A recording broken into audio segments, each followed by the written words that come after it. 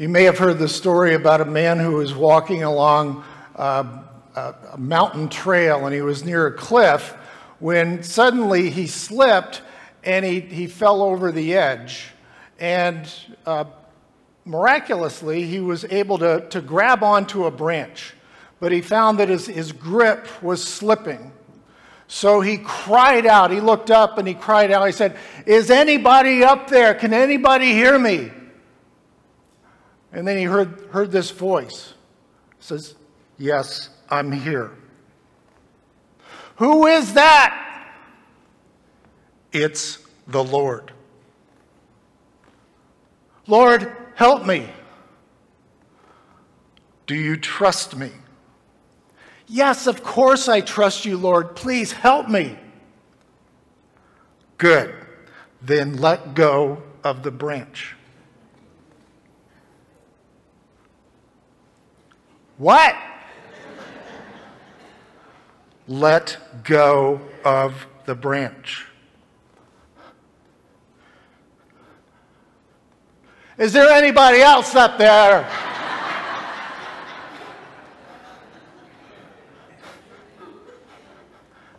It's not always easy to discern God's call in your life, God's voice in all the noise around us. But when God does speak, are we open and willing to do what he has to say? Are we open and willing to answer his questions? We're exploring some of the questions that Jesus asked. As I said last week, every good teacher, we know this, every good teacher knows how to ask good questions. And what we find in Jesus is someone who knew how to ask good questions. Asking questions was a central part of his ministry and his teaching. Of course, he also taught through parables. He also taught through healing. And today's question, we find, leads to a healing. As a matter of fact, in the passage that Robin just shared with us, the only words of Jesus is in the form of this question: "What do you want me to do for you?" Now, interestingly, we find that this is not the only time in Matthew when Jesus asked this question and heals the blind. Back in Matthew 9, we find that Jesus asked this same question and healed two blind men near Capernaum. But what we find this morning is something interesting, especially if you're a student of the Bible. We find Jesus' question in Matthew 20. It presents an interesting conundrum, an interesting dilemma for students of the Bible, because we find that Mark and Luke also recognize the significance of this question. They all three report this incident in Jericho, which is the last stop before they arrive in Jerusalem. Jesus asks this identical question in Mark 10 and in Luke 18, but the details around it are slightly different. We just heard Matthew's account that this question of healing took place as they were leaving as they were leaving Jericho, and it involved two blind men. In Mark's testimony, this encounter, this question, this healing takes place as they were leaving Jericho, but the details are different. It involves one blind man, and this blind man has a name. We may be familiar with him. His name is Bartimaeus. Luke's version of this involves Jesus' question and healing. It includes one blind man. However, it occurs in Luke as they're approaching Jericho. Now, you don't have to look very far to find people poking holes and questioning the validity of the entire Bible based on these few differences. However, whether there was one or two blind man, whichever gate this occurred at, the whole point of the story is that Jesus healed someone or a couple someones of their blindness. That's the point of the story. If all three Gospels had reported the exact same circumstances, cynics, and there are many, would have accused them of collusion. So the whole point of this is that Jesus healed somebody or somebodies of their blindness. So thus ends the apologetics portion of this sermon. And so let's get back to Jesus' question. We're going to look at this from the perspective of the blind men, or the blind man, or the blind men, as the case may be. But in Matthew's version, there are two blind men. And so Matthew writes, when they heard that Jesus was passing by, they shouted out, "Lord, have mercy on us, Son of David." In their need, in their want, in their blindness, they shouted out. And what we learned here, number one, is that the blind men knew who to go to for help. And apparently they had to be persistent. When the crowd shushed them, they became more determined. They shouted louder. "Have mercy on us, Lord, Son of David." And if you can't tell, I just love this passage. I love this story. Because the question that I have won't be answered until someday when I'm sitting with Jesus and I say, "Okay, tell me about this." That's my version of heaven. And so my question is, who told these men about Jesus? How did they know who to cry out to? Someone told them that this Jesus, who may or may not come along someday, may be a source for their healing. And so I think the question for us is, do you know who to go to for help? Do you know who to go to for help? And if you do, have you told others where to go to for help? Think about this.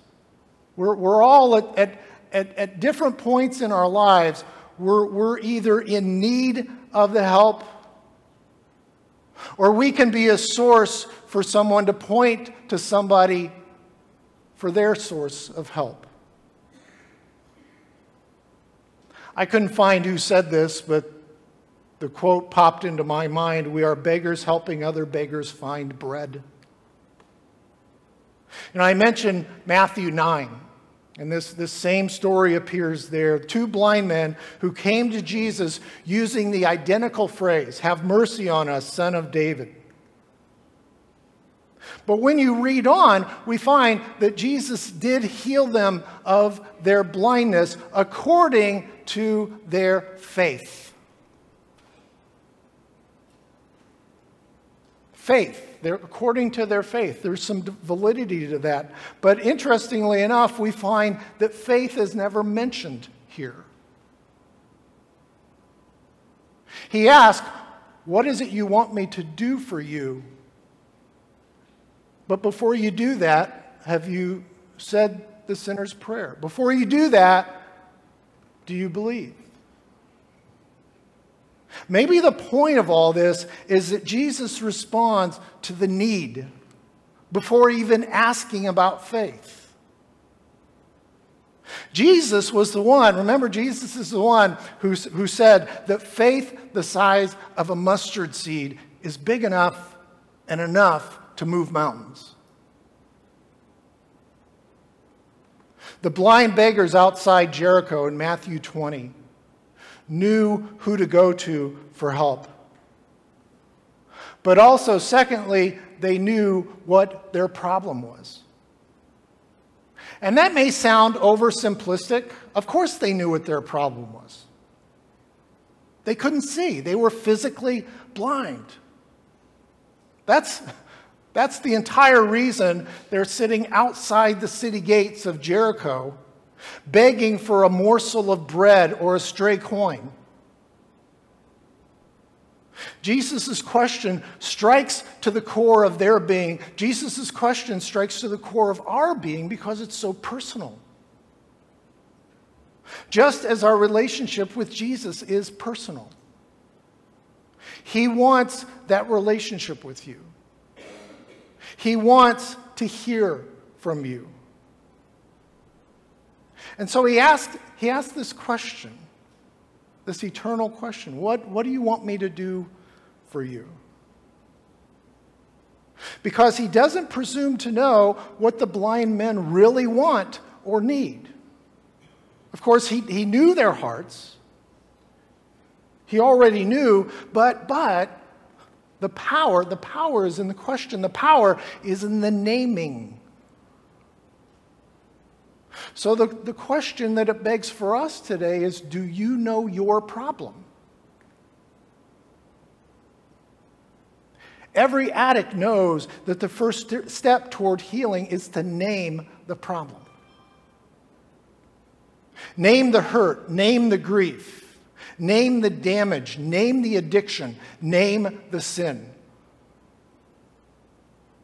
Because today we have this powerful personal question from Jesus. What do you want me to do for you? There's great power in this question. All of Jesus' power is represented in this question. All his goodness, all his compassion, all his character are reflected here. Finally, the blind men knew what to ask for. Lord, open our eyes. Let our eyes be opened. We want to see. Jesus' question today, it's a response to prayer.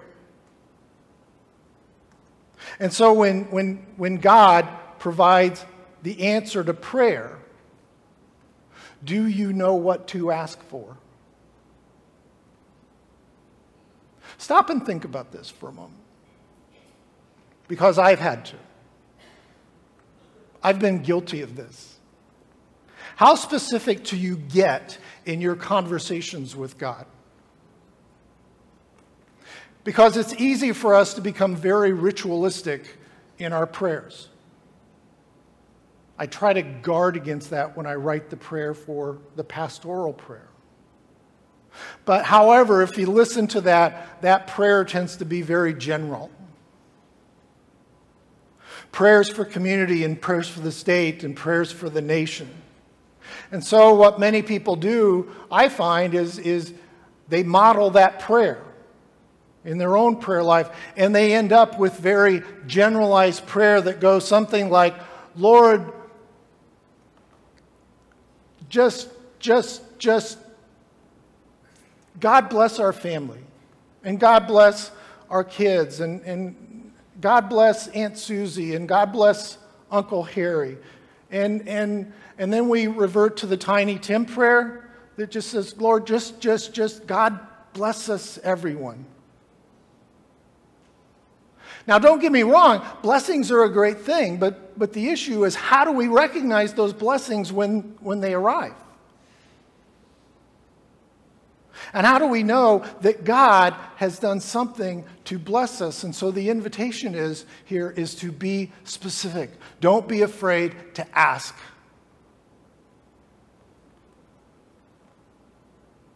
For years, I thought, well, wouldn't it be nice to win the lottery? And I'm hanging there by a thread, and God said, buy a ticket. I still haven't done that. What would have happened?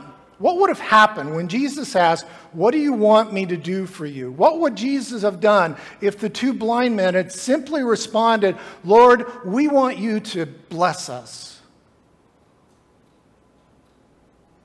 They didn't ask for a blessing. They knew specifically what to ask for. Lord, let our eyes be opened. There's an old Syriac version of this story, an old manuscript that adds a phrase, adds a "so that." Lord, let our eyes be open so that we may see you. Now I love that phrase. It's not in the original manuscript. But it reminds us that when Jesus touched their eyes and their heels, that they were healed, the very first person they would have seen was Jesus. And isn't that what we all want? To see Jesus? And so Matthew tells us that Jesus, moved with compassion, he touched their eyes. Immediately, they regained their sight, and of course, this is key, and followed him. That's key because that happens in all three versions of this, Matthew, Mark, and Luke. They were healed, and their response was to follow Jesus immediately. And so, do you know where to go to for help? Name your problem. Do you know what to ask for? And so as we prepare ourselves to come to the table of grace, think about your own heart. Come to the table recognizing your own spiritual darkness and need, and call on Jesus. Ask Jesus to open the eyes of your heart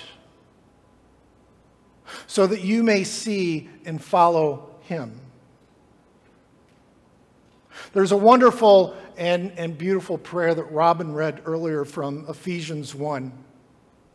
Paul prays this prayer. I pray that the God of our Lord Jesus Christ, the Father of glory, may give you a spirit of wisdom and revelation as you come to know him, so that with the eyes of your heart enlightened, you may know what is the hope to which he has called you, what are the riches of his glorious inheritance among the saints, and what is the immeasurable greatness of his power for us who believe, according to the working of his great power.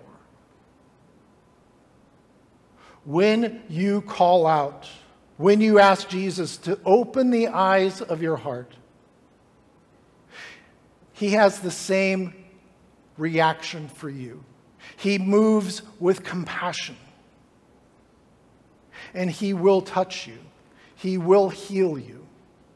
He will provide you with the sight you need. And you will join in the chorus of John Newton's hymn, I once was lost, but now I am found. I was blind, but now I see. Let us come to the table of grace.